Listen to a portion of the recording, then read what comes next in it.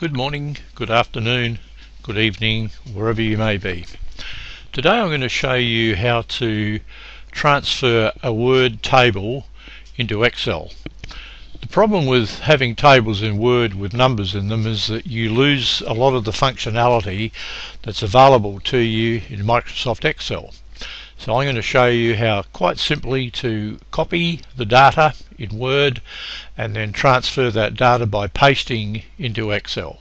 So the first thing I'm going to do is to point my mouse right up in the top left hand corner, and when I see the four-headed arrow just here, when I click it I select the entire Word table, and then I'm going to Control C, which will copy that data.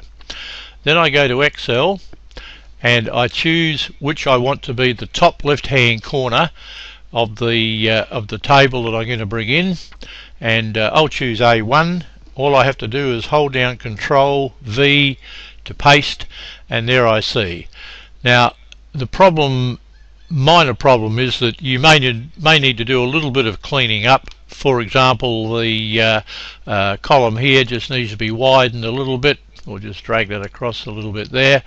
The salary, I can format those with dollar signs there, no problem at all. I can change, of course, the decimal places in those cells, so I'll decrease the decimals, and there I see. And then of course I can add the salaries if I want by clicking on the auto sum button. If it gets correctly, I generally press Control Enter to stay in that cell, and there is my answer. So that's how you copy and paste a Word table into Excel.